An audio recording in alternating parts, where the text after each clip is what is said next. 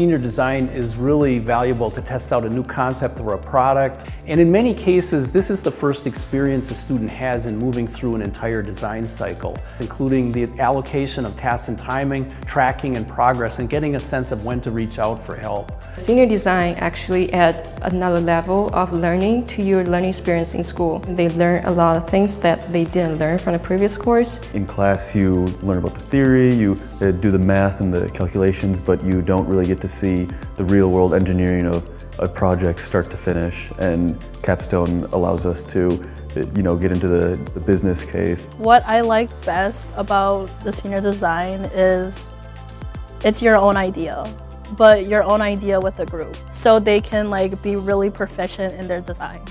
One big benefit of senior design projects is that you can put it on your resume.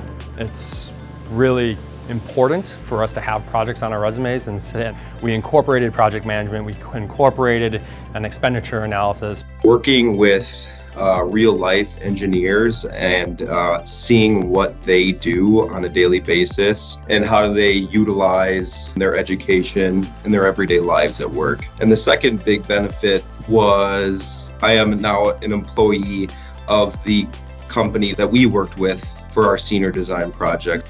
Zach and his team were able to reduce the high soak time at the hottest temperature by 60%.